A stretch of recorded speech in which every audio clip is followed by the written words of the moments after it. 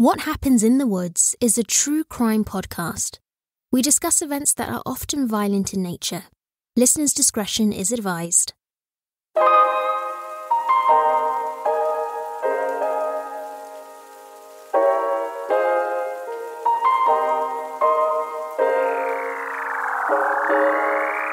The true crime community is a small world. If I were to mention the Green River Killer, most anyone would immediately know just who I'd be referencing. As we've mentioned before, the Pacific Northwest has no shortage of serial killers. But who is tasked with bringing them to justice? There are many detectives, police officers, investigators, and prosecutors who have seen their fair share of criminals and the violence left in their wake. But there are a few who stand out as having been tasked with capturing the worst of the worst. Robert Keppel was one such man. From his time spent investigating and interviewing Ted Bundy to his help in searching for the infamous Green River Killer, Keppel worked cases that would leave dark marks in his memory. This episode, we share one such case from early on in Keppel's career in law enforcement. The violent and brutal murders of two women in the 1970s would be something he would write on and talk about for many years after. Join us as we discuss the convicted killer, Morris Frampton, in our Season 4 finale episode. This is True Crime Podcast, What Happens in the Woods, with your host, Justin Bryce. Let's get started. Hello, and welcome to the season finale of our 4th season. We are incredibly thankful to have made it this far with the podcast and to have you all with us. Back with me today is Bryce. Oh, hi.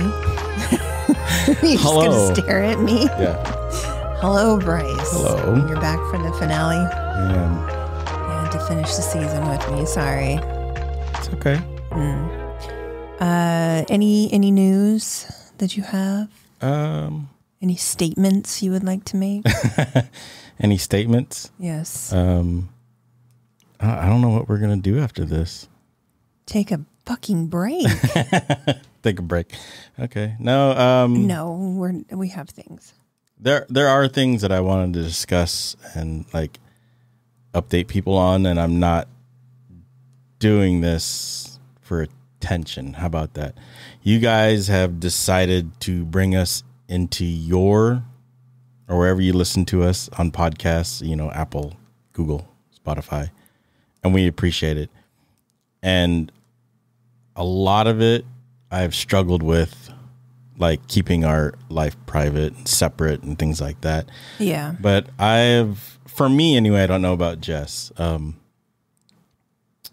You guys have made the conscious effort to bring us into your lives. And so I'm going to bring the conscious effort to bring you into our life, my life anyway. The reason I was not here was we did lose my mom on March 13th. So I was in California with my brother and sister, and we were getting our affairs in order. Not something I wanted to, but I feel like you guys are family and that you guys deserve an explanation. And like I said, you brought us into your life. I'll bring you into my life. And it's not that I didn't want to record. I just... it wasn't. Yeah. It wasn't the time. And, we value doing this, but it is not a necessity. You know what I mean? This is something that we do in our off time. This is our hobby, if you will. This is our side hustle. Yeah. And there are things that are going to come first, and family comes first. So we,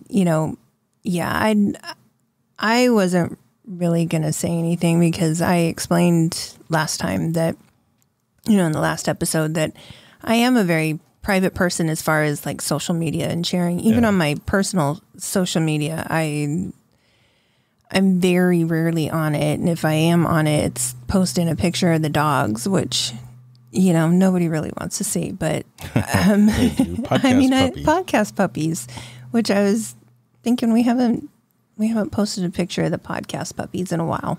Yeah. But yeah, it's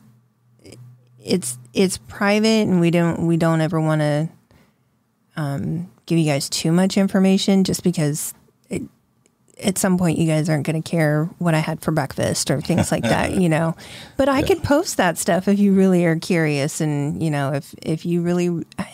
I always struggle because I'm like, yeah, who wants to watch that, or who wants to see that, or who cares? But this was these last couple of months, this last couple of years have been a big struggle, I think, for everybody. And we've now lost, Bryce's dad and mom during this whole pandemic. And it has caused us to rethink some things in our life and how we go about with our families. Yeah. So we just, we appreciate the time that you guys give us, and we want to be respectful of that. But we also want you to know that, there are a lot of things that go on in our lives that we just don't share. And this was one of them that was just kind of, at the time, we didn't need to share it. But, you're comfortable with putting it out there, then...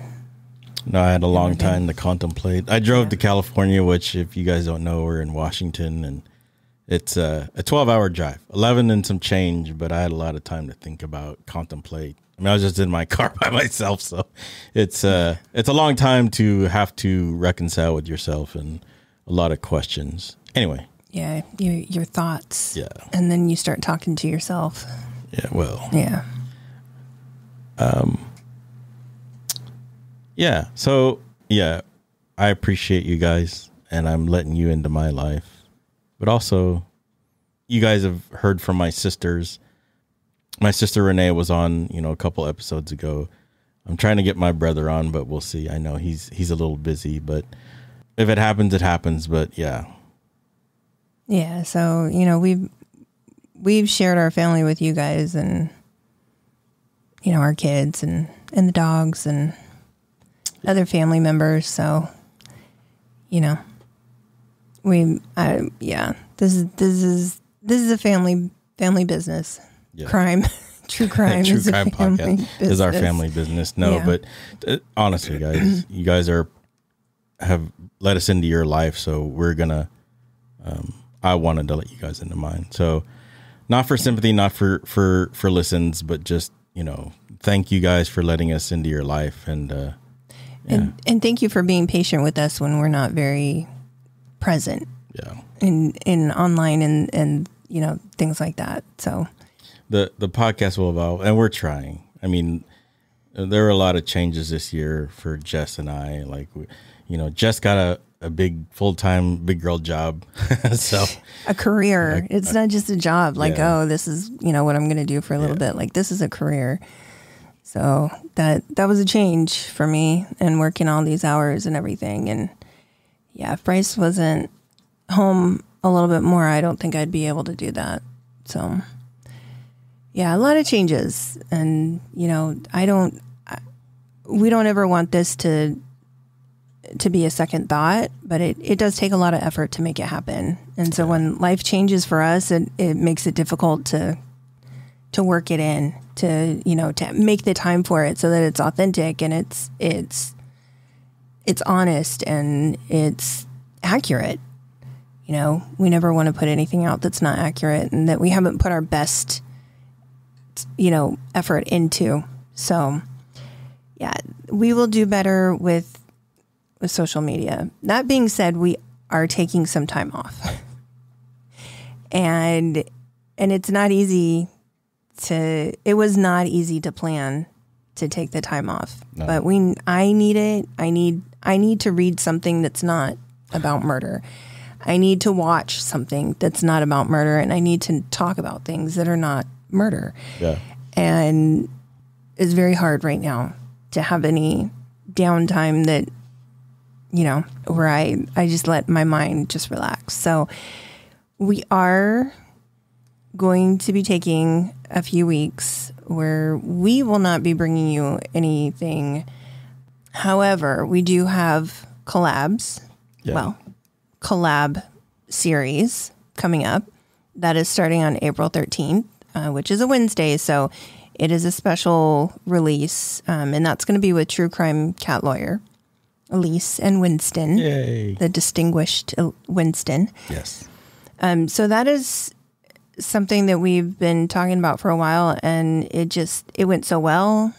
We decided to make it a series, and Elise is an amazing person to work with, and I think you guys are really going to enjoy it. Yeah. So we're excited for that. So that is coming in April. There's 2 parts to that first episode that we're releasing. So Wednesday the 13th and Wednesday the 20th, they will release. And then we will get you future dates. So it's monthly release.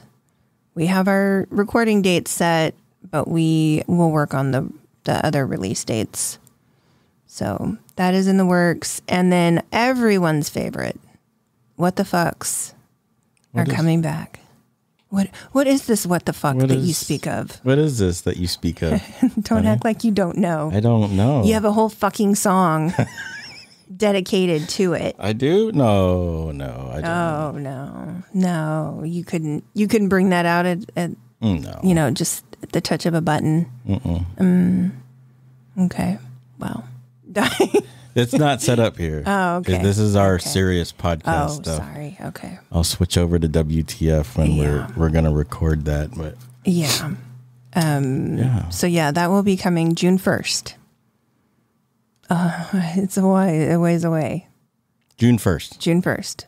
Yes. So we're not leaving you with nothing. No. We're going to try and leave you with other podcasts in the interim, so you can just discover other true crime podcasts. So, I mean, if you download What Happens in the Woods and it's another podcast, you didn't come to the wrong podcast. We're going to be hosting other people just so that you guys, if you guys listen to us, that'd be awesome. But if you guys get turned on to other podcasts that we actually collaborate with or that we, communicate with, that's awesome too. We love to spread the wealth. Spread the love. Spread the love. Yeah. Yeah. So I'm hoping that we can get some of our friends to release some of their episodes or, one episode or something that they've already recorded and let us release it on our platform so that you guys can branch out and find new podcasts that you might like. So yeah, we, we're just out here living life. Yes. Trying to do things, trying to keep you guys entertained. And yeah, that's all I have to share. Do you have anything else? What? UK. Outside the United States, the United Kingdom is back. Back in, baby. Back in the league. Yeah. Besides the United States. States. Yes, and I saw that we were on the Apple True Crime list, number 249. Oh. in Israel. Oh. Hello, Israel. Hello, Israel. I don't know how.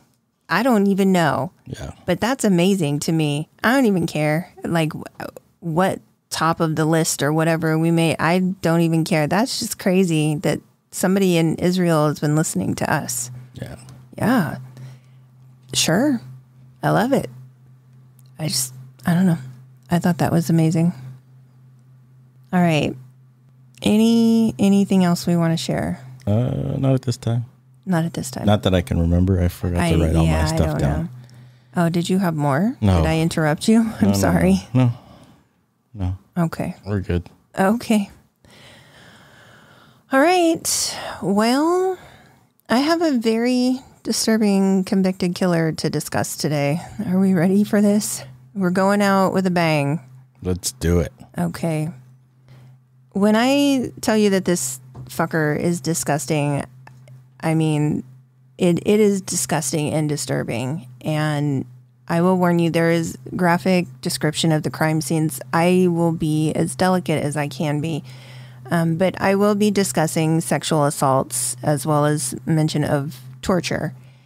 And I Well, I keep saying we understand if you can't listen to this episode and we'll catch you on the next one. There won't be a next one for a little bit. But I don't want anybody to feel like I'm expecting them to listen. So obviously do what you need to do that keeps your mental health safe.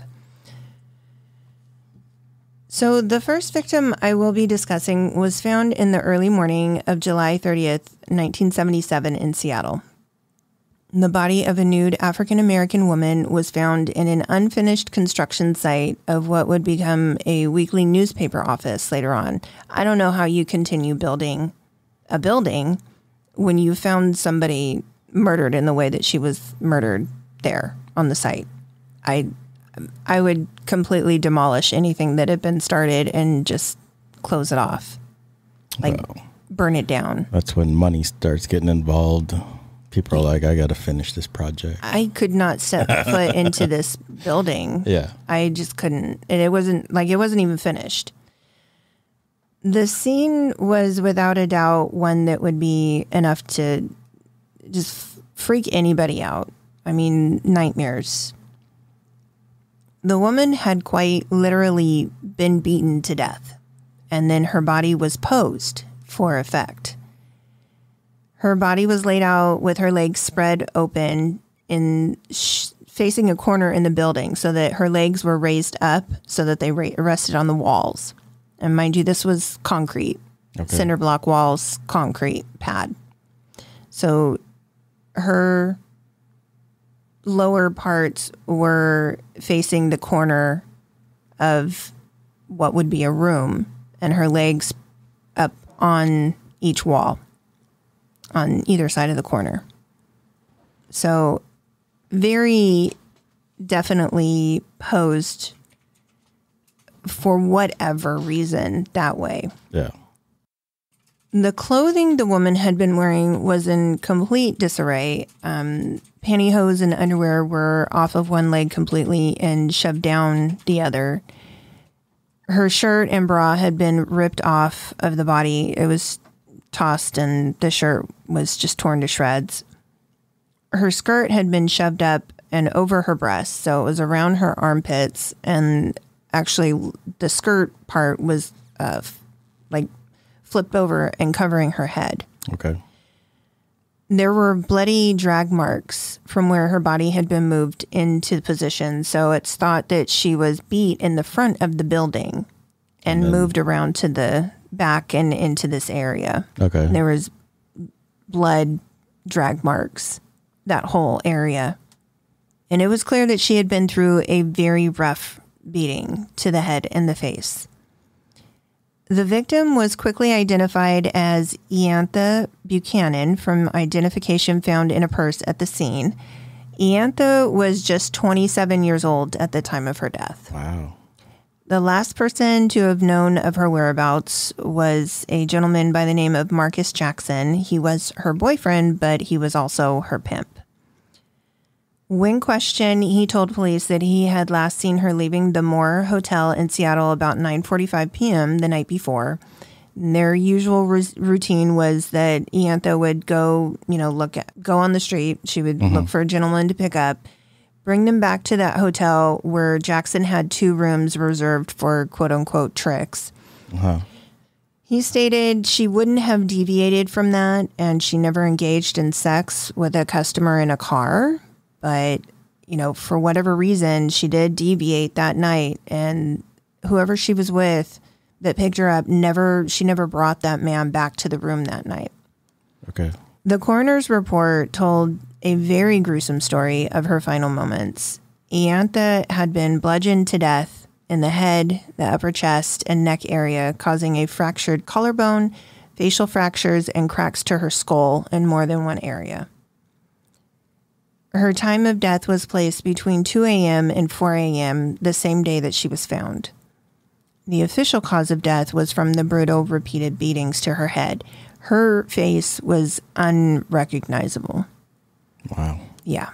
That sucks. And when I say there were drag marks in blood, I'm not talking just a few little. It was very bloody, very just, it was horrible. It's horrible. Yeah. Unfortunately, there wasn't much found at the scene that pointed investigators towards a suspect. So, I mean, they did find a lot of good information, but it's 1977. So there was only so much that information was going to do for them.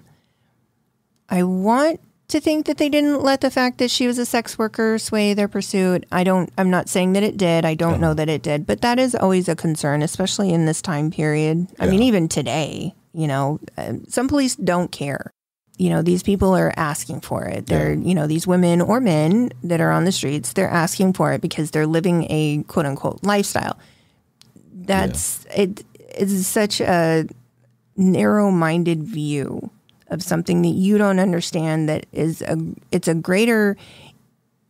it's much more than that. It's not that they're just out there trying to have sex. It's that they are trying to take care of themselves in a way that, can pay the bills. And this is what they have. Yeah. This is what they have to do.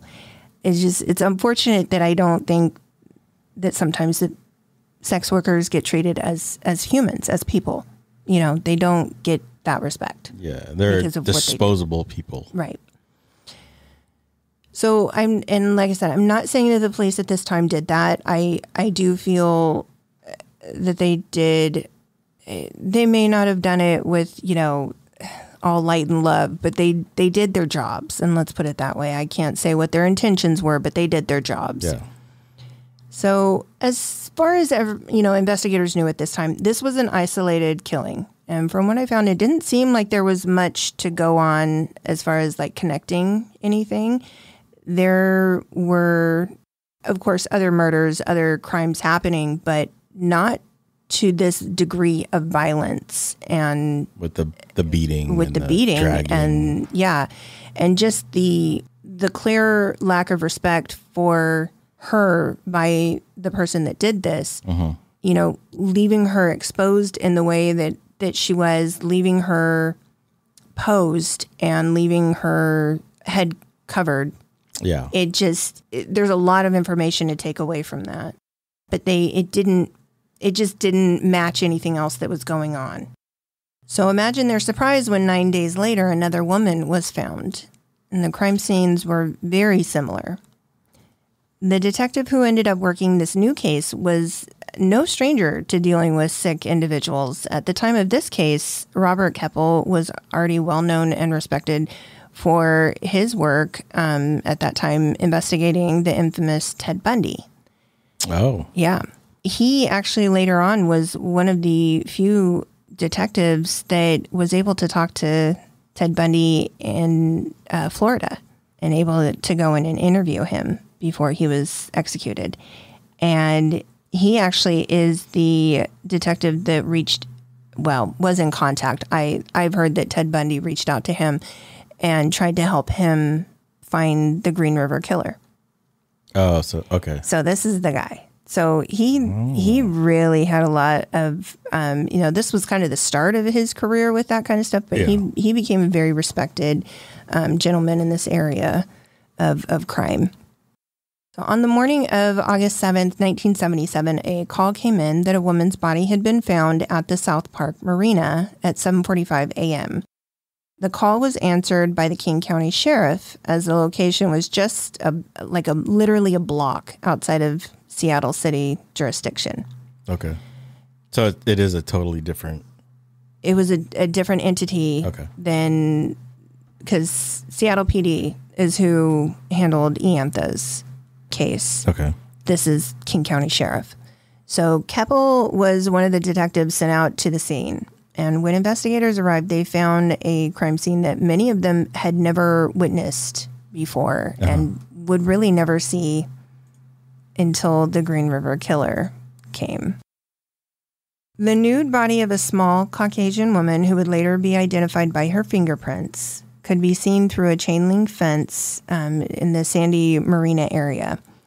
Her head had been bludgeoned until it was a bloody mess, and there were very obvious bruises and injuries to her body. And when I say very obvious, they were numerous, to where whole areas of her body were so bruised and beaten that looked like her skin. Yeah, it's horrible. Her left arm had been broken in several places and was at an odd angle, almost in the shape of an S. Her inner thighs were bruised so deeply on both sides that they were nothing but purple.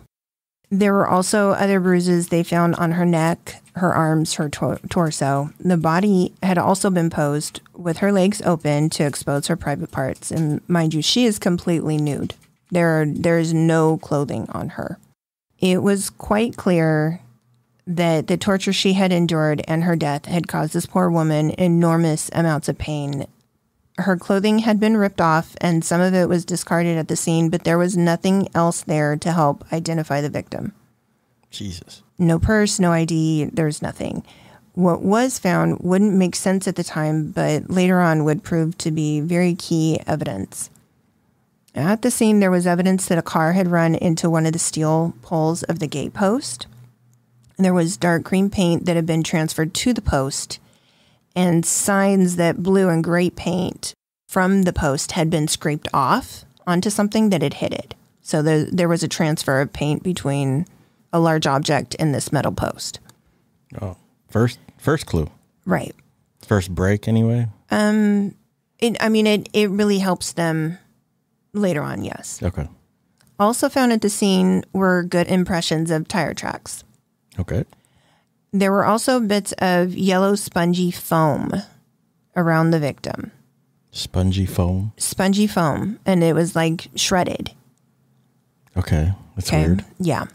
Spongy foam. Not far from the body, they found a piece of rebar that had been fitted into a metal pipe, and it was covered in blood.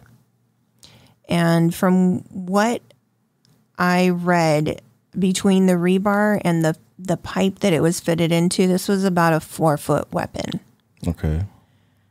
The autopsy would confirm that this victim was definitely tortured to death. There was a length of plastic wrapped around her neck that had been used as a ligature to choke the victim. She also had a total of 81 fractures all over her body. Keep in mind, this is 5 were from her arm alone. Her left arm. Fuck. So like defensive. I don't even know you can call that defensive. No, because at some point she was no longer able to defend herself. But yes, I mean, she tried. Violent. So violent. Incredibly violent. It is incredibly horrific. There was also evidence that the rebar found at the scene had been used to beat the victim as well as to rape and sodomize the victim. Oh, okay. Now you're just... It's gross. Now you're doing too much, dude. That's fucking... Yeah. It's disturbing on another level. Yeah. Yeah. They fingerprinted the victim in hopes of being able to identify her, and Keppel didn't have to wait long before she was identified as Rosemary Stuart. She also went by the name Rosemary Park. Now, Rosemary was about 26 at the time of her murder, and she also had a history of, arrests and charges of being a sex worker. She was ID'd when a report came in that had been shared from Seattle PD of police response to a call that had come in around 1 a.m. on the night that she was killed. So a witness called in from the International District to report that they had seen a female being beaten by a large man with, quote, bushy hair and glasses. Her clothing, while she's on the street, is ripped off, and she was then forced to get into the trunk of the car. So not only does somebody call in and report that, or should I, not only, but somebody calls in and reports this. So they saw it. They saw it. The police don't show up for 2 hours. Wow. Right. What? Traffic? I know Seattle traffic is bad. Not that bad. Not at 1 o'clock in the morning. No. Fuck off. So they also were able to give a basic description of the car, that it was dark colored and it was some sort of 2-door sedan. Police eventually show up around 3 a.m. And mind you, yes, it's the International District. This is a well-known area at the time for, people walking the street, doing drugs, sex works, all of it. I mean, it's not the best part of town. But 2 hours to show up to somebody saying, frantically calling and saying, hey, get down here. There's a woman just put in the trunk of a car and she's being beaten by a man and he is ripping off her clothing on the fucking street. Yeah. You have no excuse to not show up as soon as you can. You have no excuse. No. It's unreal. So they get there, it's 3 a.m., but of course there's nothing going on at that point. They did, however, find a purse that had supposedly been dropped during the fight, and they did take that into custody as quote unquote found property. When the ID was looked at and run through the system, it was confirmed that the victim of the kidnapping and the murder was the same person. Seattle PD also shared with Keppel that they were investigating a very similar disturbing case, a murder case, just a few miles away from Rosemary's crime scene. So that victim was Iantha Buchanan. They sent over their case file to share with him, and he felt like in all likelihood the woman had been tortured and murdered by the same person. It was just too much of a coincidence that, within a 10-day period, basically, 2 women have been found. And it's escalated. Iantha was not, what happened to her was horrible and it was bad enough and it should never have happened. But what happened to Rosemary was even more. And an escalation. Very escalated. Briefly mentioned was that there were also complaints from 1 or 2. I cannot confirm because records are horrible. 1 or 2 sex workers that had been attacked in a similar manner in Seattle, and they had filed reports. And their reports matched the description of the man with the frizzy hair who drove a beat-up reddish-colored truck. That doesn't match the... It doesn't match the description of the car, but it matches... No, but I mean like the paint that you're saying they found at one scene. Right. Sorry. It doesn't. You're right.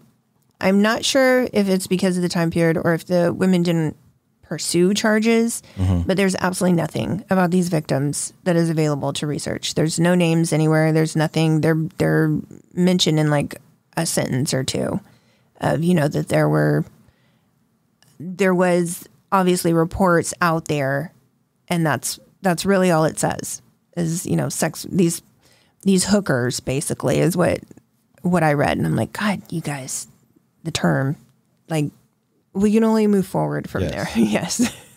So having the ID of the victim set things in motion, police were able to go to Rosemary's residence and speak to her landlord. They learned she drove a white Chevy and that she hadn't been home in days. They searched her home and they found that sadly she was a single mother and she had a young child. No. Yeah. When she had not been heard from, the little girl had been turned over to Child Protective Services by the babysitter she was with that night. And I looked for any mention of what happened to that little girl, but I could find nothing. I read something that said she was 2 years old at the time. Wow. I can't even confirm that. That sucks. It is incredibly sad.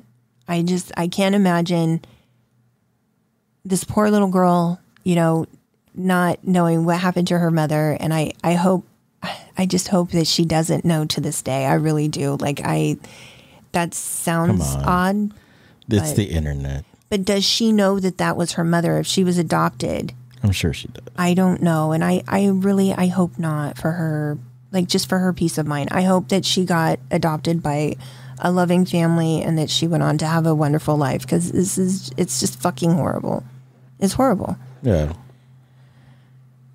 When investigators go to the industrial district to, search for anything that might be of help, they actually find Rosemary's car parked near an apartment building, and in it they find a section of the Seattle Times newspaper's classified section, and it was missing some pages.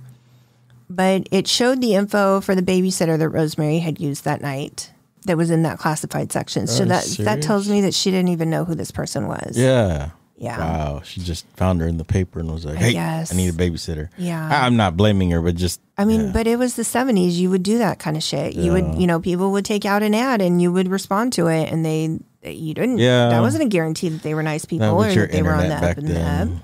There wasn't any way to fact check any of that. Yeah. You just relied on what that person said and meeting them in person and just get your feeling off that. Right. Yeah. Yeah. It was a way different. I can't imagine doing that now.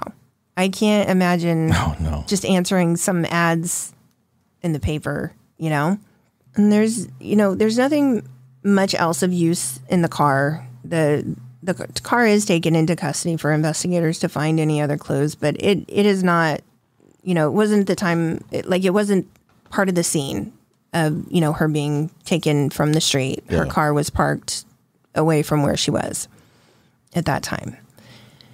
As it turns out, not one, but two people actually came forward with good amount of information that would lead to the eventual apprehension of the person investigators feel responsible for both murders.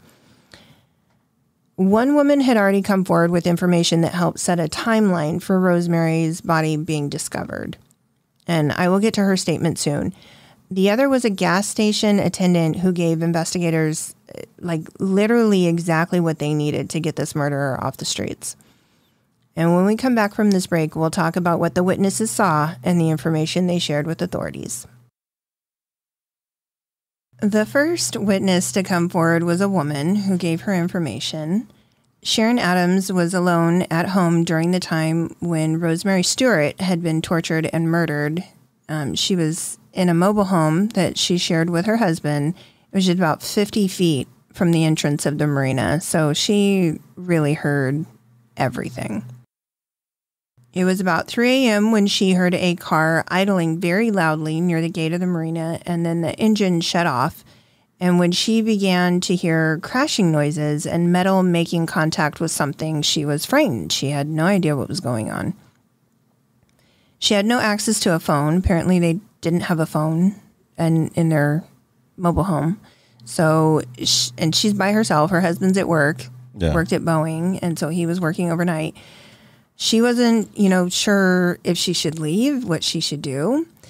So after hearing noises that sounded like sexual intercourse, she described it as skin being slapped rhythmically, and what at first she thought was a young child whimpering.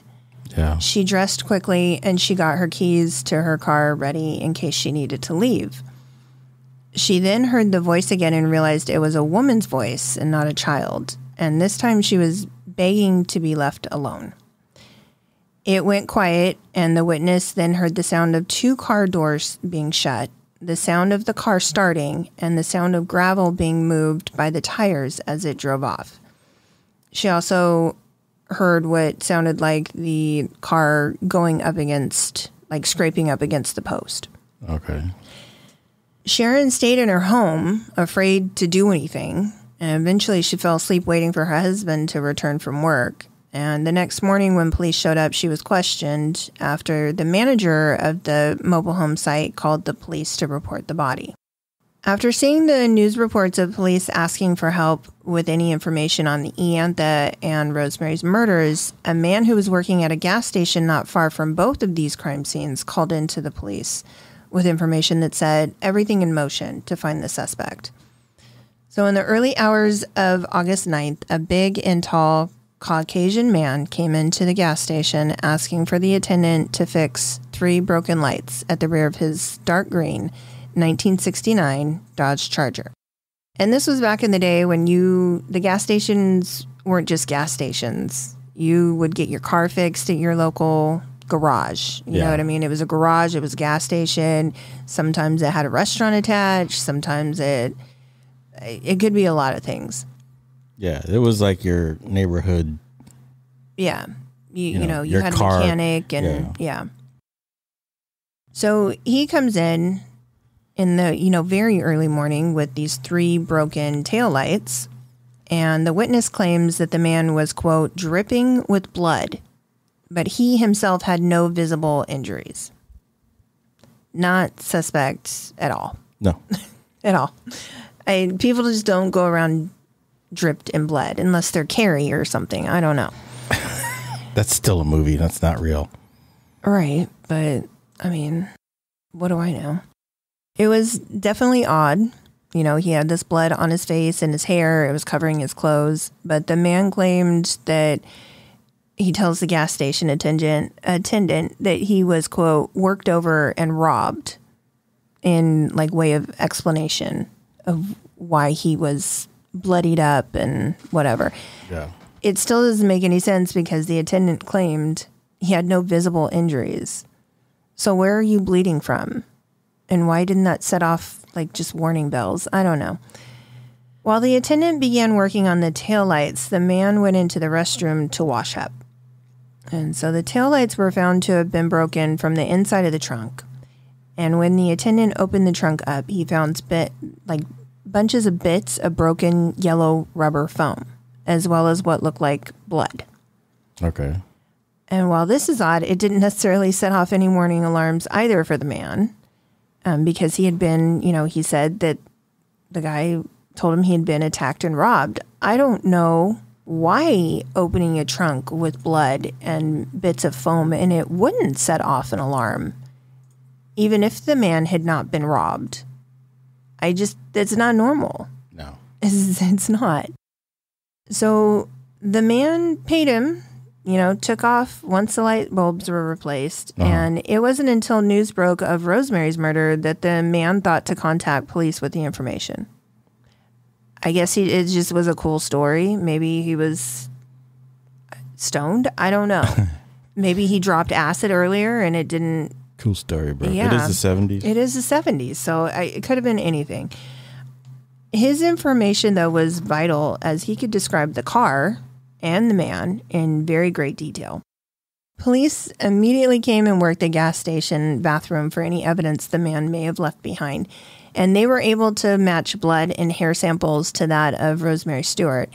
And the particles of the yellow foam were found at the crime scene. There was some particles that they found at this gas station. And I'm assuming, just from looking at the photo, that it was the yellow seat foam. The seat foam? Yeah.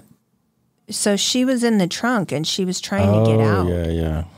So she had broken off the taillights from the inside, hoping that he would get pulled over by police. Okay. And she smart. probably had been trying to dig through so that she could go through the back seat and get into the car and hopefully escape. Yeah. Because back then, they didn't have those safety trunk buttons like they do now. And that's what I'm assuming. They never confirm that that's what the yellow foam is. Mm-hmm. They just talk about it, and as much as it's found at the scene, and then they are able to match it from, the car, and they're able to match it at the gas station. So they never say what it is. I'm assuming that's what it is. So they were able to match those blood samples, and then all of that info, police and sheriffs put out an APB for a green 1969 Charger and a description of the driver. There were random vehicle stops of green Dodge Chargers all over Seattle and red beat-up pickup trucks because they're thinking this is the same guy who's attacked the sex workers and also who's committed these crimes. They're also searching for a tall man about 6'3", who had, kind of frizzy, bushy hair and wore glasses. And I hate to say it, but I immediately picture Bob Ross. Yeah. Yeah. I don't think he wore glasses, but that's who I'm picturing with glasses. And I hate to say that because I don't want to think that Bob Ross would do anything like this. I don't want to think ill of Bob Ross with his happy trees. No. On August 14th, just 5 days after the murder of Rosemary Stuart, 2 police officers were out on patrol when they came across a man fitting the description, driving a green Charger. The driver was very reckless, almost caused a collision, giving the officers probable cause to investigate the driver in the car, pull him over. Mm-hmm. They followed the driver until he pulled over, parking right behind a, wouldn't you know it, red-colored pickup truck on the street. Oh. The officers pulled in right behind him, explaining why they had followed and, why they were stopping to speak with him. And upon asking for identification, the driver, Morris Frampton, told the officers he was trying to fix the flat on his truck so that it could be moved. Okay. Don't know what he was fixing it with what, but, it's a story. While one officer was speaking to him, the other was walking around the vehicles, taking in all the details that he could without raising suspicion. So Frampton fit the description of the APB, as well as both of the cars fitting the descriptions from the various reports from the attacks, the sex workers had reported, as well as Buchanan and Stuart's murders. Upon closer inspection, the officer noticed that there was rebar in the back of the truck, as well as there was damage to the front fender on the right side of the car. Both officers also noticed there was what appeared to be a blood stain on the front seat of the car. And Frampton was immediately arrested on suspicion of murder and taken into custody to await questioning by the homicide detectives. The vehicles were taken to the Washington State Crime Lab to be examined, and there was just so much evidence that they found on the Dodge Charger. Aside from the rebar that matched the one at the scene of Rosemary Stuart's murder, the red truck had nothing further to help with the case, so it was really of no other help. The Dodge, however, had her hair, her blood, and fingerprint samples that all matched back to Rosemary. Oh. There were also tons of the yellow foam found in the trunk of the car, and like I said, I'm assuming that came from the seat when she was trying to escape. We also know she broke the taillights in hopes of police pulling over the car, and there were multiple smears of blood on the inside hood of the trunk where she was just trying to forcibly open the trunk or make enough noise so that someone heard. Yeah. Right. Without a doubt, Rosemary had been in that trunk. There was just no way around it. Yeah. There was also the damage to the fender and the paint marks from having driven into the metal post at the marina. The match of the blue and gray paint and where it lined up on the fender was almost the probability of him hitting another post that might have been painted those same colors with matching paint samples. Yeah. And it hitting at the exact spot where it hit. They used that evidence almost like a fingerprint. It was that unique and that improbable that it could have happened in any other scenario. It was as unique as a fingerprint. So that evidence alone was so damning because of the likelihood that his car had done that and gotten that exact same paint from some other post. Yeah. It wasn't possible. There were also elements of blood mixed with sand found on the fender from where the suspect had touched the car. So he transferred sand, hair, and blood onto the car as he was shutting the trunk and getting in the car. Okay. The sand matches because they were at a marina. So they matched the sand near where her body was found to the sand that was found on the car. It was identical. Okay. Unexpectedly, they found blood smears that matched Rosemary's under the car, leading investigators to believe that at one point Rosemary had tried to escape under the car so that she could escape being further attacked. And so she crawled under the car. Crawled under the car. And that's probably what the witness, Sharon, had heard him taking the rebar and it was being hit against something. He was hitting against the car to get her out. To get her out. Yeah. Inside the car, they found the missing pages from the Seattle Times classifieds ad that had been in her car when they had found her car. Had the Seattle Times classified ad with the babysitter's information, but there were pages missing. He had those in his car. Oh, wow. All of these things put together there was no doubt Frampton was the killer. They didn't need DNA. They didn't need it with so much evidence at this point. They didn't need anything. The guy was so sloppy. And he had not cleaned his car. No. That's what this Detective Keppel kept commenting on this when I read, primarily where I got this information from his point of view and everything, was in a textbook that he wrote about signature killers. And he repeated about 3 times in this section about Morris Frampton. This fucker didn't clean his car. No. Like, how stupid are you to be driving around for over a week? That's how cocky he probably was. He wasn't going to get caught. Right. No. And you'll know why by the time I'm done with this story. Oh. You're right. He was cocky. He didn't think he'd get caught.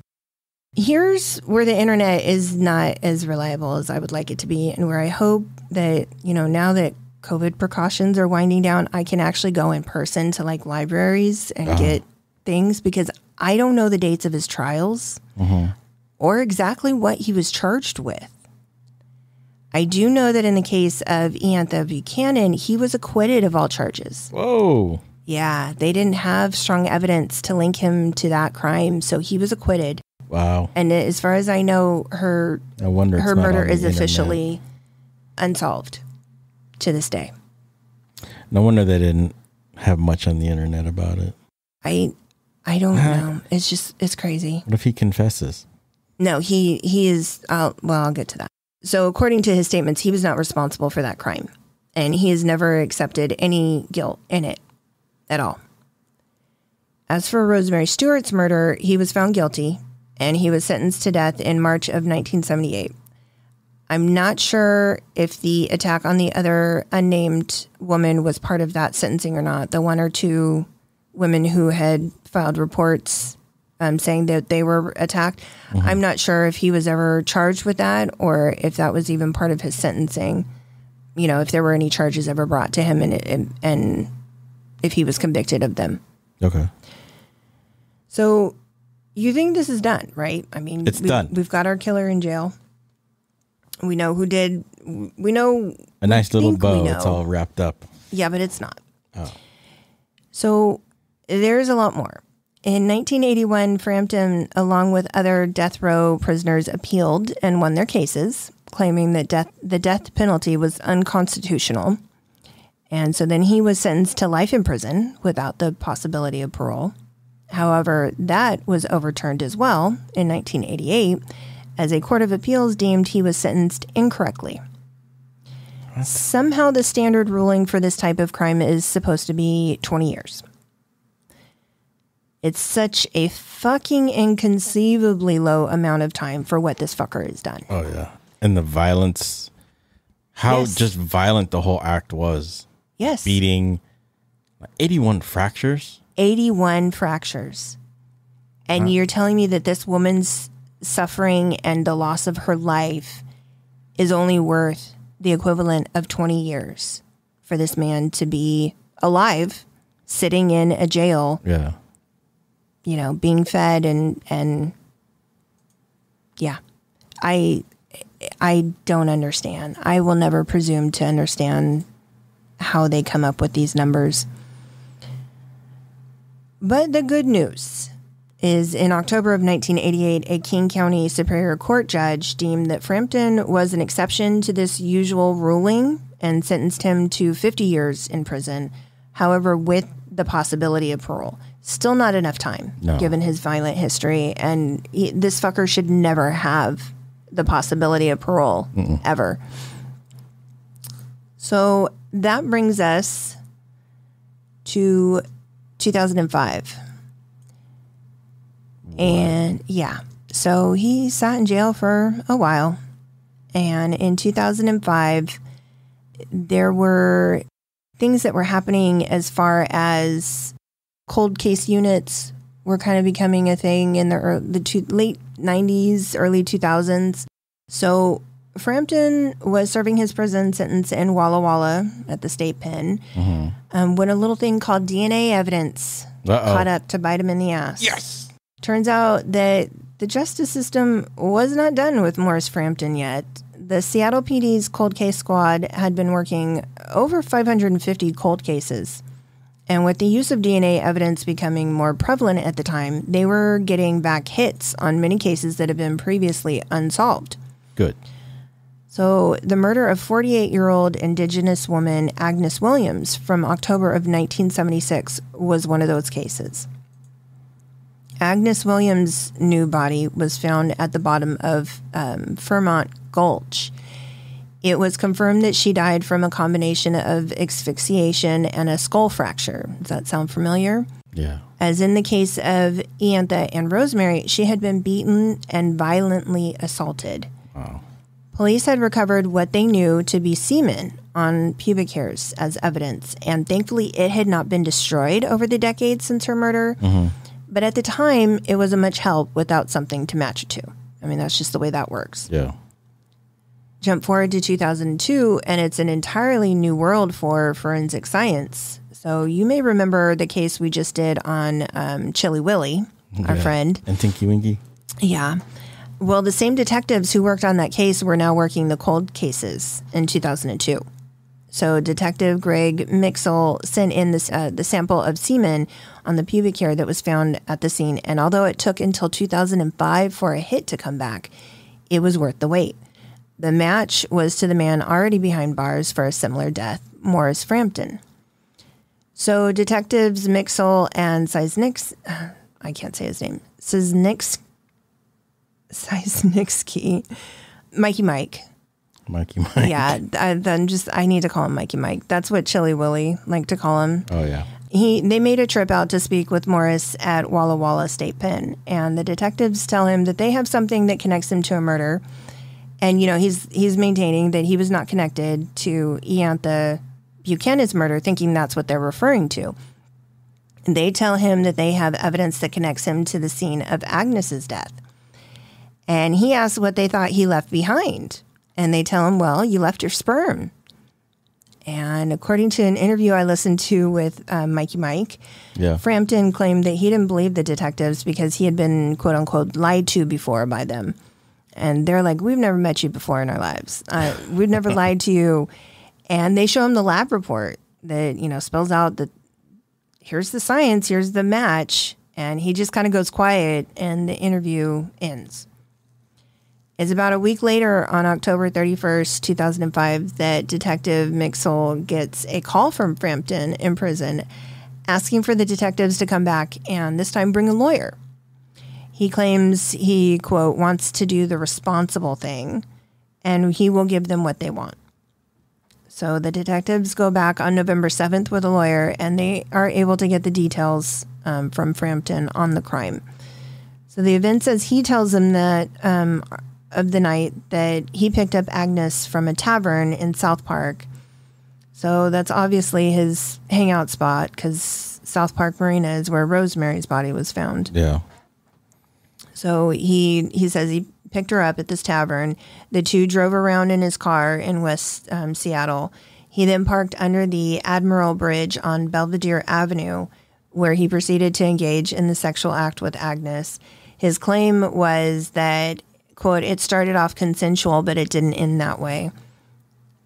That is the slimiest fucking sentence ever. Yeah. He spent several hours with her, assaulting her while choking her until he killed her.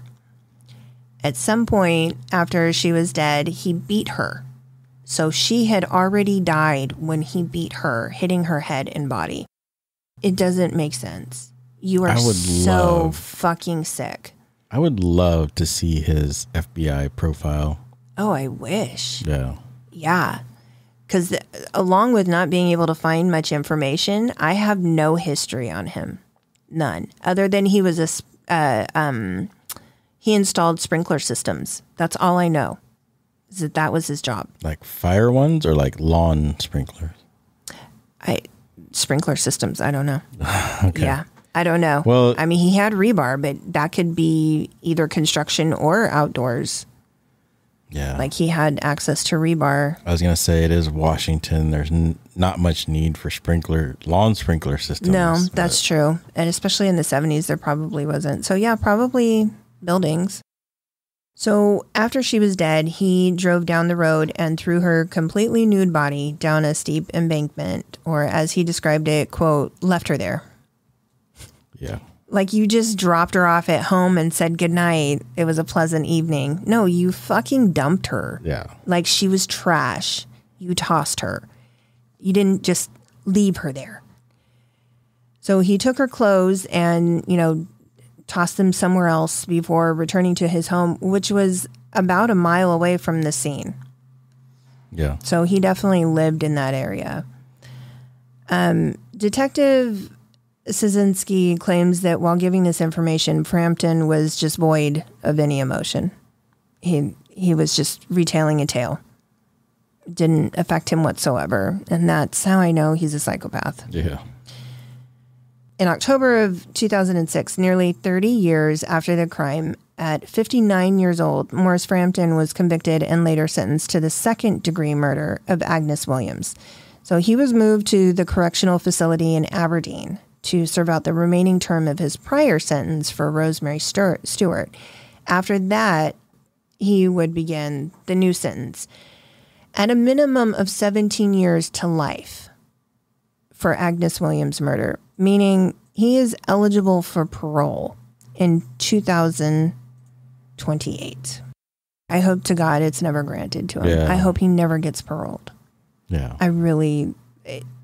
You cannot allow somebody like this back into society. You just can't. It doesn't matter that he's spent the last, 30 years plus in jail.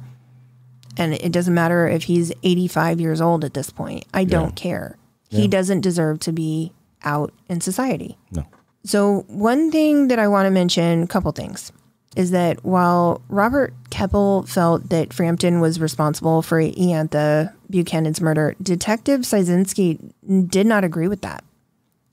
He said, the likelihood of finding two women that were murdered in a very similar way at that time might have been low, but that doesn't mean it wasn't possible. Yeah. So, maybe. I don't know. And as I said, Frampton was acquitted of the charges. So it is quite possible that he was not responsible for Iantha's murder. Mm-hmm. However, without Seattle PD sharing some of that information with the King County Sheriffs and Detective Keppel, we might not have, they may not have caught him for Rosemary's murder. Yeah. Another thing I want to mention is just the complete lack of respect for the victims in this case online. Most of where information can be found on Iantha and Rosemary's cases also include the crime scene photos of the victims. And I mean the fucking nude, bloody bodies of these women. Full frontal nudity. Just available online. Really? Yes. You can see the injuries. You can see everything. And it's all out there on the internet for anybody. And it saddens me because there are no other photos of these women from before their deaths to be found anywhere. I felt it was very disturbing, and it lacked respect for these women and their families that these photos are out there like this. And if I could not have looked, I would not have. But most of the information I found is in conjunction with these photos. So I tried to look as little as possible, but I couldn't not look because that's where the information was. Yeah. Was, like a paragraph and then a photo and then a paragraph and then another photo. And I hate that.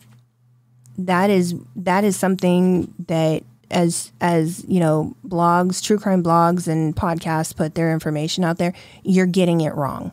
That is wrong. Yeah. And these women don't deserve to have that on the internet. Not only that, but that is not something for the general public to know and see. No. It's just not. The descriptions were bad enough. To see it it's not right. It's not respectful. No, it's not. And I don't know if it's because whoever has made these available has, first of all, I'm kind of surprised that they haven't been taken down. I think they're out there. It's done. Yeah. It's done. Yeah. And it's multiple places, but it's for sensationalism, Oh yeah. And yeah, please know that I will, of course, list my sources. I will, because that's just what we do. If I see information, I listened to another podcast that interviewed Detective Szynski. I'm going to list that because it's part of what we do. We're trying to be as honest and upfront as possible. I'm going to not link.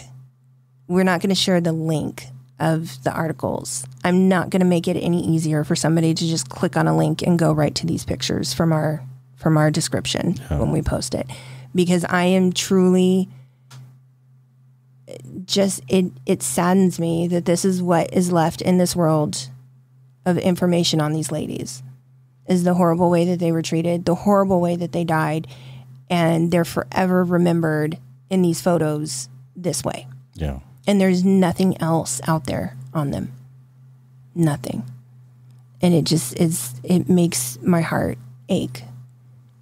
And so I wouldn't even list them if I didn't have to. I mean, to be honest with you, if I could get away with it not doing it, I really would not want to. But I will list the information, but I'm not adding a link. Okay. So yeah, just so everybody knows. So yeah, that's Morris Frampton. It's a lot.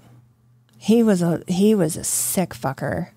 Yeah. And yeah, you're right. I would like to see a FBI breakdown on him. Well, it's too late now. What the hell is wrong with him? I mean, it's too late now because he's already caught. Like that's one of my favorite parts, like the FBI profile. Like it's like, getting the information and then you're like, how do they know that? Yeah. Yeah. It's especially like, I think the one that I was most fascinated by was the butcher baker. Oh yeah. How they knew he had a stutter. And that he had set fires. Yeah. I was like, what the? Yeah. How do you know that? How do you know that? Because nothing he was doing had anything to do with fires. Yeah. Yeah. Talking about another sick fucker. This I told you we were going into a disturbing case. Very sick individual. Definitely. Yeah. But, hey, season 4 finale. Out with a bang. We're always out with a bang. There's always a bang. But yeah, please do not go and look at those photos though, guys. Please. Yeah. Please don't. Just have the respect for the victims, and yeah, don't do it. Don't do it.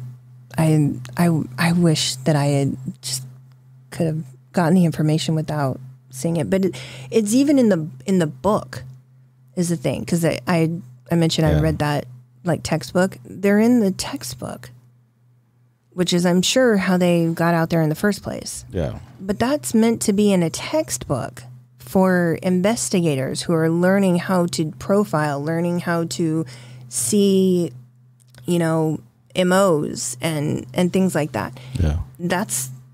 I should never be privy to that. It just it's not okay. So yeah, that's all I got this time. Wow. Yeah. It's a lot. Yeah. You don't even know what to say. No, I don't. Yeah. I don't either. It's a real sick fuck there. Except for he's still alive too. That's the thing. Yeah, well. Yeah. So, yeah, this is how we end the season. This is how we end the season. All right. Yeah. So what do we look forward to? So next up is going to be April 13th. So just a couple weeks on a Wednesday, we are releasing the collab with Elise from True Crime Cat Lawyer. Okay. So the 13th is part 1 and the 20th will be part 2. And then we will have the dates up in May when our next collab episode will be with her. Okay. So that'll be a monthly series. And then What the Fucks are back June 1st. Yay. And hopefully we will have a lineup in between that we can release some of our friends' podcasts. Yeah. Episodes to introduce you to some friends of ours. Yes. Yeah. But we will definitely give that information and make sure that you guys are all aware of the dates. And yeah. And we'll do better to be present on social media. Do our best. Try. We'll try. Meaning I will do my best because you don't ever. Yeah, I do. When? Usually on the WTF ones. Yeah, I think I'm just going to hand over the WTFs to you. No. Yeah, and you can record the WTFs, and I'll just sit here and I can't. You're enjoy. breaking up, honey. And you're breaking up. No, I'm not. I can't. You can hear me just fine. No, the connection is. We're not on a phone. It's bad. Stop it. All right, guys. We thank you so much for tuning in, and we really appreciate your support. And thank you. We just love doing what we're doing, and we're going to keep doing it. And from all of us, the podcast puppies and everybody, take care of each other and stay out of the damn woods. Stay out of the woods. We'll see you in the next season. Bye, everybody. Bye. What Happens in the Woods is an independent podcast and is managed and produced by Gospel for the Rebels, LLC. Research and content are presented by host Jessica, with all editing and producing done by your favorite resident techie, Bryce. We believe in transparency and will always list our sources and information in our episode notes. We are always looking for new cases and stories to tell. We welcome your interaction with us on Facebook and Instagram at WHIT Podcast and at Twitter, What Happens in the Woods, INT2. Or if you prefer, our website is whathappensinthewoods.com. The campfire is open to all. Thank you for your continued support of our podcast. If you love us and want to continue to hear us bring you episodes, please share and like us wherever you can. But the best way to help us grow is to hit all 5 stars and review us on whatever platform you get your podcast fix. Until we meet again, campers, stay safe and stay out of the damn woods.